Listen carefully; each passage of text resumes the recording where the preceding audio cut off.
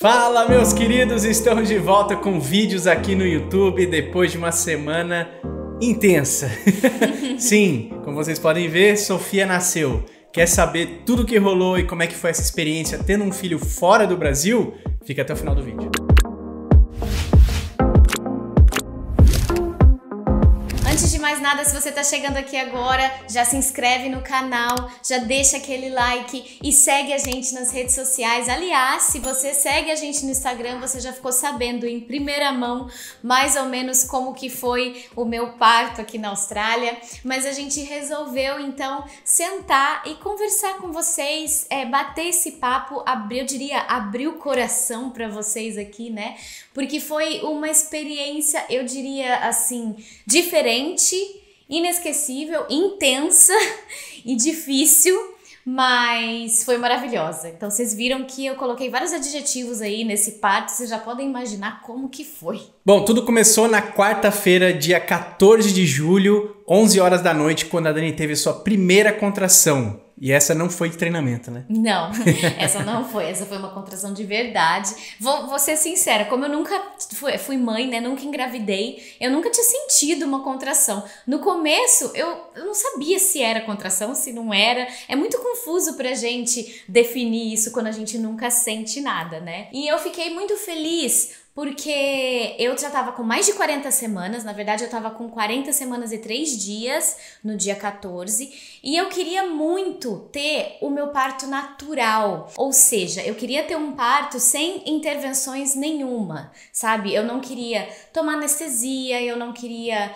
Eu queria que fosse um negócio super natural. E o básico para você ter um trabalho de parto natural, né, um parto natural sem intervenções, é você não precisar induzir o parto. Então o finalzinho da gravidez ele foi meio tenso para mim, eu tava muito ansiosa, porque eu queria entrar em trabalho de parto naturalmente. E graças a Deus, às 11 horas do dia 14, eu senti minha primeira contração, e aí eu comecei a me tocar que realmente eu tava entrando em trabalho de parto naquela hora. Bom, para quem sempre pergunta sobre a cesárea, que é tão comum no Brasil, aqui na Austrália, diferente do Brasil, a cesárea só acontece, pelo menos no sistema público de saúde, em ultíssimo caso, assim, é só em caso de emergência mesmo é que eles vão realmente levar para a sala de cirurgia e fazer a cesárea. Se não, eles vão tentar de tudo para ter esse parto normal, como a Dani falou, o mais natural possível. Isso acontece aqui na Austrália e não foi diferente com a gente. A Dani foi sentindo contrações durante a noite toda, foi evoluindo de madrugada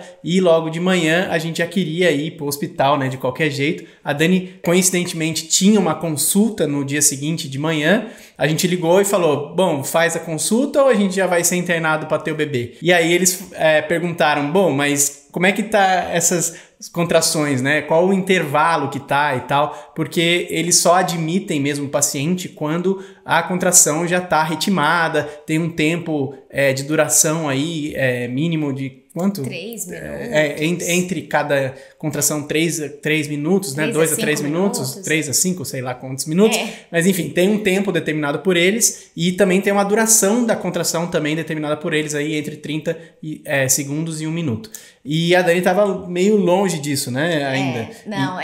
Eu acho que tava por volta de 10 minutos, 14 minutos. Elas estavam bem espaçadas, mas é importante lembrar que esse caso deles esperarem as contrações e tal, são só para gravidez, para mulheres que não tiveram problema na gravidez, que foi o meu caso, né? É óbvio que se a mulher ela teve algum problema, tipo diabetes, ou ela tem pressão alta, ou pré-eclâmpsia, é óbvio que eles vão tratar diferente, eles não vão deixar a mulher em casa, entendeu? Então assim, para mulheres, para gravidez, quando ela é de baixo risco, é ok você ficar em casa enquanto você ainda tá com essas contrações mais espaçadas. O que eu acho ótimo, porque principalmente pra gente, a gente tá num ambiente que a gente conhece, a gente consegue ficar mais relaxada, a gente sabe lidar com a dor melhor do que se você tá num hospital frio, logo desde o começo, né? Então eu achei legal ficar em casa, apesar de que, né, gente, já tava doendo pra caramba e eu falava, nossa, eu já devo estar com uns 4 centímetros de dilatação, né? Eu já tava com tanta dor que eu falei, já deve estar dilatando, enfim. No dia seguinte a gente foi na minha consulta, que já estava marcada, era a consulta de 40 semanas, e nessa consulta eles iam marcar a indução do meu parto, caso eu não entrasse em trabalho de parto. Graças a Deus eles não fizeram isso, porque realmente eu estava começando o trabalho de parto, né? E aí, beleza, ela fez um exame de toque e ela me falou que eu tava dilatada 1 centímetro só. Eu falei, gente, 1 centímetro só, depois de 12 horas sofrendo a noite inteira. Tá, tudo bem. Mandaram a gente de volta pra casa, porque realmente não era o trabalho de parto ativo. Minha bolsa não tinha estourado, eu só estava com as contrações mesmo e com 1 centímetro de dilatação. Já tava tudo bem com a Sofia, eles confirmaram isso e me mandaram de volta pra casa. E eu confesso que foi um sofrimento voltar pra casa depois tendo aquela dor. Gente, é muita dor, é bizarro. E aí eles mandaram a gente de volta pra casa, infelizmente, porque eu já tava morrendo de dor. Chegamos em casa mais ou menos meio-dia da quinta-feira, que foi dia 15. Quinta-feira, dia 15. Bom, a instrução era que a gente ficasse em casa até que as contrações evoluíssem e tivessem o ritmo que precisava ter para daí a Dani dar a entrada no hospital. Só que aí foi chegando mais o período da tarde, elas ficaram mais intensas, ficaram um pouco mais ritmadas e a gente quis acelerar um pouco esse processo porque a Dani realmente estava sentindo muita dor. A gente ligou no hospital, eles falaram, não, fica aí mais um pouco, ficamos mais um pouco em casa, ligamos de novo e falamos, ó, tamo indo. Aí a gente foi, a Dani deu a entrada lá, eles foram conferir, ela ainda estava com 1 ou 2 centímetros de dilatação, né, não muito, e eles iam mandar a gente de volta para casa de novo. Só que aí o paciente tem o direito a tomar alguma coisa para melhorar a dor, algum comprimido, alguma coisa. Só que quando você toma um medicamento aqui, você tem que ficar em observação. Então foi o que a Dani pediu. Me dá um medicamento para dor, tô com muita dor. Eles deram, e aí a Dani ficou lá em observação, e aí a gente ganhou tempo, né, da Dani no hospital ali e ficou torcendo para que acontecesse alguma coisa para que ela fosse admitida e já ficasse lá de vez, porque a gente não queria voltar para casa de novo. E foi o que aconteceu, né? 10 horas da noite, mais ou menos, umas 4 horas depois que a gente chegou no hospital, a minha bolsa finalmente estourou. Aí, sim, eles falaram, não, agora você vai ficar. Eu tive que tomar antibiótico porque eu tinha uma bactéria, chama Streptococcus, né? E essa bactéria não tem problema nenhum pra gente, nem pra Sofia, mas eles tiveram que me dar um antibiótico até pra eu não passar essa bactéria quando ela saísse, né? Então, por isso que eu pude ficar no hospital depois que a minha bolsa estourou. E aí, gente, começou a noite mais insana da minha vida. Depois das 10, depois que a minha bolsa estourou, o negócio começou a escalar de uma tal maneira, eu sentia tanta dor, eu urrava de dor. Aí eu já vou deixar o Lucas descrever pra vocês, porque eu já tava fora de mim, entendeu? Na madrugada eu já tava completamente fora de mim, mas eu ainda tinha esperança de que eu ia conseguir o meu parto natural, justamente porque as coisas aconteceram naturalmente, né? A bolsa estourou sozinha, eu não precisei induzir, então eu tava com muita dor, mas eu tava consciente da decisão que eu tinha tomado. Pois é, e pra quem tá acompanhando é desesperador, porque é uma sensação que eu não consigo explicar em palavras o que é. Você vê alguém que você ama ali sofrendo, mas assim, sofrendo muito e a cada 30 segundos, a cada 1 minuto, a cada 2 minutos, sofrendo de gritar e você não poder fazer nada. Ela pegava minha mão, ela apertava e eu só queria que aquilo acabasse, porque é desesperador, é uma sensação de impotência muito grande, né? E você tá num ambiente que você não fala a sua língua, né? Tipo, não é a sua língua, é ainda mais desafiador, né? Porque você tem que pedir tudo em inglês e falar tudo em inglês para que eles entendam o que tá acontecendo, tanto o que eu tava querendo dizer pra Dani, quanto o que a Dani queria dizer. A gente procurava falar em inglês para que eles entendessem também o que a gente estava sentindo e o que estava acontecendo. E é um desafio muito grande, porque imagina a Dani ter que pensar em falar inglês no meio dessa confusão toda e eu ali segurando a mão dela. E eu falei inglês. Falou inglês, e a Dani falou. Eu perguntei isso pra ele, eu falei, eu tô curiosa, porque eu não lembro mesmo, assim, mas eu gritava em inglês, foi no automático. Foi no automático. Tá vendo, gente? O inglês já tá na minha língua aqui. Foi no automático. Quando a Dani falava com as parteiras, ela falava inglês e comigo ela falava em português. E outra coisa que eu acho que é muito diferente do Brasil entre a Austrália é que quem fica fazendo um acompanhamento são as parteiras, né? E se tudo correr como como deve ocorrer, as parteiras mesmo fazem o parto e não precisa de intervenção médica nenhuma, né? Não precisa nem do médico lá. Então, isso é muito bacana. Então, ficou o tempo todo, ficaram, né, 2 enfermeiras lá com a gente, que são parteiras. As midwives. Que aqui chama de midwife. Elas ficaram lá o tempo inteiro com a gente. As 2 midwives. Foram 2 turnos, obviamente elas não ficaram lá tantas horas assim, né? Trocaram de turno as midwives lá, mas ficaram sempre 2 midwives com a gente o tempo todo, né? E tinha um médico de fora acompanhando. Ele não tinha entrado ainda, mas ele sabia de tudo que estava acontecendo, né? Tinha tudo elas vão relatando, vão escrevendo. Cara, é um relatório que elas fazem de tudo que está acontecendo para ficar tudo registrado e para que as outras midwives que entrem saibam o que está acontecendo. Então, parece que o acompanhamento é muito frio e parece que o acompanhamento é meio, tipo, ninguém tá nem aí para você, mas não, cara, o acompanhamento é sensacional, né? A gente ficou espantado com o atendimento e com o preparo, né, das midwives e dos médicos ali, da equipe médica que fica ali observando tudo que tá acontecendo, né? E o legal é que eles respeitam muito a nossa decisão, né? Eu fiz um plano de parto, no meu plano de parto eu falei que eu queria ter um parto natural e como tudo estava ocorrendo para que isso acontecesse, elas respeitavam a minha decisão. Em alguns momentos, que eu me lembre, entraram alguns médicos e eles estavam ouvindo os meus urros, porque aí nessa altura, gente, eu já tava urrando de dor, isso aí já devia ser o quê? Umas 3, 4 da manhã, né, por aí. E eles falaram da epidural, que é a anestesia, mas eu ainda cismava, eu ainda achava que eu ia conseguir mesmo ter o parto natural que eu queria, só que começou a chegar num ponto que as minhas contrações ficaram muito fortes e eu não estava tendo a dilatação necessária para poder fazer o push, né, para poder expulsar a Sofia. Então, aí que começou a ficar mais complicada a minha vida ainda. Pois é, nessa hora eu já estava desesperado, já tinha chorado, né, de ver a Dani ali naquela situação.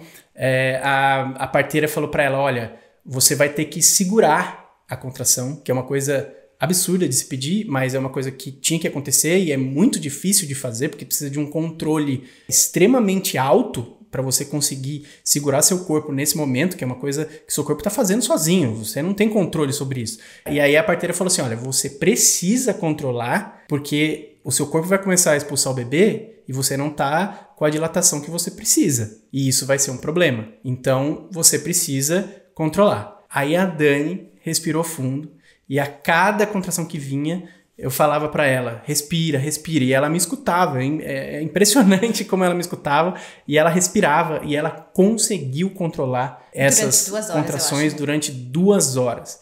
Aí uma médica veio e sugeriu que a Dani tomasse a anestesia para que ela ajudasse o corpo dela a segurar essas contrações e ela finalmente pudesse relaxar. Porque nisso, a gente, da noite de quarta para quinta a gente já não tinha dormido, né? Por causa das contrações que tinham começado. Depois, a noite de quarta para quinta, não, de quinta para sexta, a gente também não dormiu. Então a gente estava extremamente cansado, eu estava com muita fome, a Dani estava exausta, estávamos acabados, né? Principalmente a Dani, porque é ela que estava fazendo todo o trabalho ali e eu só estava acompanhando. E, cara, é difícil para os dois, eu posso dizer. É difícil para Dani porque ela sente as dores e é muita coisa, muita pressão ali em cima dela, é o corpo dela. Mas é difícil para quem está acompanhando também, não é fácil, né? Principalmente porque eu sou a única pessoa que a Dani tinha naquele momento, né? Então você precisa estar ali para ela e você precisa ser o pilar que ela precisa, né? E é difícil porque é uma pessoa que você ama muito e tá sofrendo muito. E você quer que acabe. É um negócio muito louco, cara. Eu vou falar pra você, ó. Se você não passou por isso ainda e tem uma imagem tudo fantasiosa de que é lindo, maravilhoso, olha, é realmente lindo, maravilhoso. Mas é insano. é insano. O que a gente viveu ali é um negócio inexplicável. Assim, né? E depois dessas 2 horas que eu fiquei controlando as contrações, né? Porque vinha a contração e vinha aquela vontade de expulsar mesmo, aquela vontade de fazer o push. Eu não tava dilatada, né? E assim, eu não me conformava. Tava o quê? 6 centímetros naquela hora. E aí entrou precisava o médico. De mais 4, né? Precisava de mais 4. Tipo, já tava amanhecendo, gente. Vamos fazer as contas aí até... Já era o quê? Quase umas 6 horas da manhã. Eu comecei a ter contrações às 11 horas da quarta-feira e já era 6 da manhã de sexta-feira. Tipo, eu tava muito cansada. E aí entrou uma médica, sentou, conversou comigo e falou, olha, do jeito que tá muito complicado, o neném tá começando a ficar cansado, né? Porque eles estavam monitorando ela o tempo inteiro. E ela falou, vamos pra anestesia. Aí não tem jeito, gente. Aí quando fala que o seu neném tá ficando cansado, aí você só quer que acabe e que acabe bem. Não importa como que vai acabar, né? Então, assim, eu já falei, tudo bem, deixa. Eu já tava exausta e eu já tava implorando pela anestesia. Então, finalmente eu tomei anestesia. Era mais ou menos umas 7 da manhã, 6, 7 da manhã de sexta-feira, dia 16. Que finalmente eu consegui respirar e relaxar. Aí sim eu consegui relaxar finalmente. Pois é, dali então a gente conseguiu dar uma descansada, uma relaxada, né? Não uma descansada, mas uma relaxada. E a médica falou assim, acho que até umas 9 da manhã nasce. E aí a gente falou, tá quase acabando. E eu falava isso pra Dani o tempo todo. Calma que tá quase acabando. Daqui 2 horinhas ela nasce, aí a gente vai pro quarto, vai ficar tudo bem. Aí chegou 9 horas, nada. 10 horas, nada. 11 da manhã, a médica foi olhar, a Dani tava com 8,5 centímetros, e ela falou assim, vamos dar aí até meio-dia ou 1 hora da tarde, eu não me lembro direito qual o limite que ela deu, e se a Dani não chegasse na dilatação que ela precisava, aí sim, ela falou assim, vamos começar a pensar em cesárea, porque daí nós vamos ter que tirar o bebê de qualquer jeito. E aí, foi indo, quando foi 2 horas da tarde, a Dani tava com quase 9. Quase 9 centímetros. E aí entrou mais uma outra médica para acompanhar. E aí ficaram 2 médicas e 3 parteiras ali discutindo o caso da Dani, até que elas falaram, não, vamos esperar mais um pouco, falta muito pouco, e aí a gente tenta. E aí quando foi próximo das 3 da tarde, elas falaram, acho que dá. 9,5, né? Eu tava com 9,5. Tava com 9,5, faltava meio centímetro. Aí foi a médica sênior, né, que é a médica, a chefe dali do departamento, ela foi lá, analisou e falou assim, acho que dá, bora fazer. Aí chegou a hora do push, né, que é a hora de empurrar o bebê. E aí entra outro problema, gente. E aí é por esse motivo que eu não queria tomar anestesia. Porque você perde o controle total do seu corpo, né? Você tem que fazer o tal do push guiado. Então, a midwife colocava a mão na minha barriga. A hora que ela sentia que vinha contração, ela falava pra eu empurrar. Só que eu não tinha noção da força. A contração que vinha, ela era diferente daquela contração lá atrás que eu tinha vontade de fazer o push. Então, assim, foi muito difícil. Apesar de eu não estar sentindo dor, eu estava sentindo meu corpo completamente esgotado. E aí a gente vinha contração, e aí a gente ficava lá. E elas, gente, juro, acho que devia ter o quê? Umas 6 pessoas mandando eu fazer o push lá. E vai, você consegue, muito bem, você consegue. E eu fiz uma força, que eu não sei da onde eu tirei tanta força. Eu já tava mais de 40 horas nessa luta, e não ia. E o Lucas falava que a cabecinha dela saía pra fora e voltava, saía pra fora e voltava. Cara, é bizarro, porque eu achava que eu não ia conseguir nem olhar. E naquele momento, eu tava ali, eu era o que mais tava falando pra Dani, mais dando força pra Dani. Vai que eu tô vendo a cabeça. E aí a cabecinha chegava bem pertinho e voltava, porque a Dani não fazia força o suficiente. E aí a médica falou assim, olha, a criança tá começando a ficar cansada, porque vai estressando, né, a criança ali que tá tentando sair e não consegue. E aí ela abriu as opções, né, que daí começam as intervenções, que poderia ser um bagulho que é tipo um desentupidor de pia, assim, você põe, é um vácuo que ele põe ali e puxa a criança. O forceps, que é aquelas 2 pazinhas de ferro, assim, que fecha a cabeça da criança e puxa, ou a cesárea. Era uma dessas 3 opções que a gente tinha. Eu perguntei pra médica qual que seria a mais efetiva para aquela situação que a gente tava, né? E lembrando que você tem que fazer tudo isso em inglês, e você tem que entender tudo isso em inglês, que é mais um desafio. Ela falou, olha, pela minha experiência, o forceps aqui vai ser mais efetivo. A decisão é 100% nossa. Eu falei pra ela, vai o forceps, perguntei pra Dani, óbvio, né? Porque a Dani que é o corpo dela e tudo mais. A Dani falou, bora com o forceps. E aí foi com forceps. E aí foi com forceps, e aí foi com muita dor, gente. Aí veio a dor, porque eu achei que eu não fosse sentir dor. Mas não, eu não sei como vou explicar isso pra vocês. A hora que ela colocou o fórceps. E aí, a gente esqueceu de falar uma coisa, porque ela falou que para colocar o fórceps, eu teria que fazer episiotomia, que é aquele cortinho para poder facilitar na saída do neném, né? Para não ter lacerações maiores. Nessa altura, né, gente? Vem que vem. Só de não ter que fazer a cesárea, que eu realmente não queria mesmo, né? Ter passado por tudo para daí entrar numa cirurgia, eu já tava feliz e satisfeita com o fórceps. E aí foi, minha gente. Aí eu vou falar pra vocês que eu tive que continuar fazendo força e a mulher fez uma força pra tirar ela lá de dentro. Eu não vi, ele falou que viu, que parecia que... Gente, olha, eu juro pra vocês. Cara, ela pega ali, fecha o fórceps e puxa mesmo. Com muita força. E eu tive que fazer o push mesmo assim. A gente teve que esperar a contração pra daí ela puxar e eu fazer a força de expulsar. E finalmente, às 3h04 do dia 16 de julho, a Sofia nasceu e pareceu que acabou tudo, gente. Ela saiu de mim, acabou tudo. Quando falavam isso pra mim, eu falava, gente, como que pode, né? Imagina, no segundo que ela sai, acabou tudo. Acabou tudo, completamente tudo, Bom, gente. Nessa altura, tinham 5 pessoas lá dentro. Eram 2 médicos, 3 parteiras, uma parteira sênior, um médico sênior, fazendo um acompanhamento ali. E depois, nessa hora que a Sofia nasceu, entrou mais um médico, que é o pediatra, que aí o médico tá lá para cuidar da Sofia. Então, era uma equipe gigante de pessoas ali só cuidando da mãe e do bebê. É incrível isso. Eu achei, assim, excepcional. Eu pude cortar o cordão umbilical, que eu achei que eu não ia conseguir também, que eu ia desmaiar ou qualquer coisa assim, mas eu fui firme, consegui e cortei o cordão umbilical e depois acompanhei o bebê até a enfermaria, porque ela nasceu com um pouquinho de dificuldade de respirar, muito líquidozinho ali dentro do nariz ou muita coisinha dentro do nariz.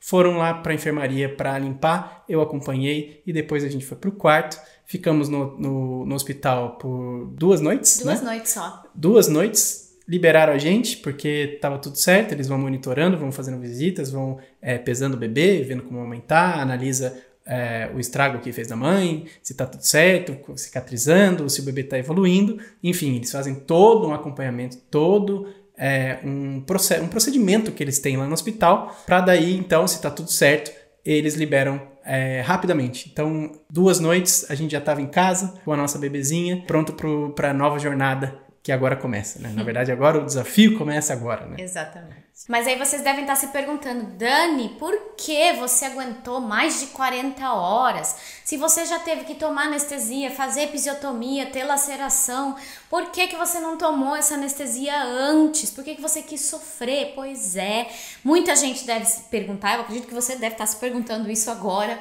mas eu tenho uma coisa em mim muito certa. Eu acho que se eu tivesse desistido lá atrás, antes de realmente tentar até o fim o parto que eu queria, eu ia ficar carregando isso dentro de mim durante muito tempo, e isso não é bom para uma pessoa que acabou de ter um filho, sabe? Porque você já fica muito fragilizada, são muitos hormônios, e se eu carregasse essa, entre aspas, culpa, ia ser muito pior, né?